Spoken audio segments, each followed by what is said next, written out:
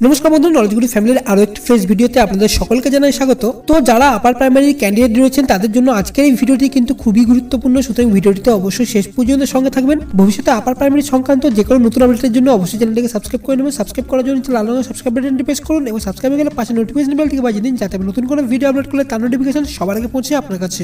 তো চলুন শুরু করা যাক।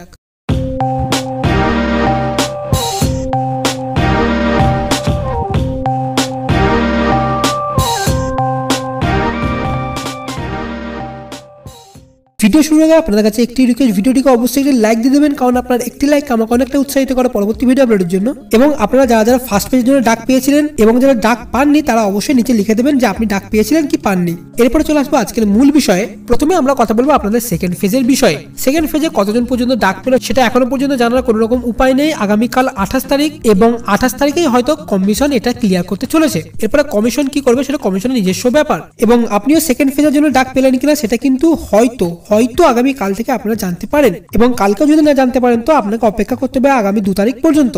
এবং যারা সেকেন্ড ফেজের জন্য ডাক পেতে চলেছেন তাদের জন্য একটি গুড নিউজ আছে। গুড নিউজটা হচ্ছে যে সেকেন্ড ফেজে কিন্তু আপডেট ভ্যাকেন্সি, অর্থাৎ খুব বেশি না হলেও কিছু অন্তত বেশি সিটের জন্য সেকেন্ড ফেজে ডাকা হতে পারে, এবং এমনটা কিন্তু জানা যাচ্ছে।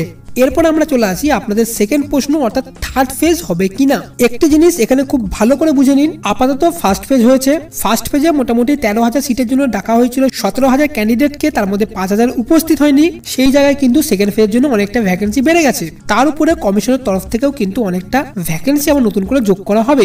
এবং আপনাদের থার্ড ফেজটা নির্ভর করছে সম্পূর্ণ সেকেন্ড ফেজের ক্যান্ডিডেটদের উপস্থিতির উপরে। এখানে একটি জিনিস আপনাদেরকে বুঝিয়ে দিই, আপনাদের ইন্টারভিউ নেওয়া হবে কিন্তু 1:1.4 হিসাবে, এবং এই রেশিওর উপর ভিত্তি করে কিন্তু থার্ড ফেজ হতে চলেছে। জিনিসটা আপনাদের কাছে আরেকটু সহজ করে দিই। ধরুন কমিশন নিতে চাইছে মোট 100 জনকে, অর্থাৎ 100 জনের তারা ইন্টারভিউ নিতে চাইছে, তার জন্য তারা ডাকবে মোট 140 জনকে। এরপরে যদি কমিশন ওভারঅল মোট 20,000 জনকে ডাকতে চায় অর্থাৎ ইন্টারভিউর জন্য, তাহলে 1:1.4 এই হিসেবে কমিশনকে মোট নিতে হবে 28,000 জন ক্যান্ডিডেট, অর্থাৎ 20,000 সিটের জন্য মোট ডাকবে হচ্ছে 28,000 ক্যান্ডিডেটকে। এটা কিন্তু আমি ইন্টারভিউ কথা বলছি। এরপরে দেখা যায় যদি সেকেন্ড ফেজ হয়ে যাওয়ার পরেও ইন্টারভিউর জন্য কমিশন হয়তো পেল 25,000 সিট, মানে 25,000 ক্যান্ডিডেটকে পেল। তারপরে এই যে বাকি 3,000 সিট রয়ে গেল, অর্থাৎ 3,000 পদের জন্য আবার কিন্তু থার্ড ফেজ তারা ঘোষণা করতে পারে। অর্থাৎ আপার প্রাইমারিতে থার্ড ফেজ হবে কিনা সেটা সম্পূর্ণ নির্ভর করছে সেকেন্ড ফেজের উপস্থিতির উপরে। অর্থাৎ কমিশন যদি 1:1.4 হিসেবে ক্যান্ডিডেট পেয়ে যায় তো তাহলে কিন্তু থার্ড ফেজের কোনো সম্ভাবনা থাকবে না। তবে একটি কথা বলে রাখি, এখানে কিন্তু থার্ড ফেজের প্রবল সম্ভাবনা একটা দেখা যাচ্ছে। তবে এক্ষেত্রে আপডেট ভ্যাকেন্সিটা ভীষণ দরকার।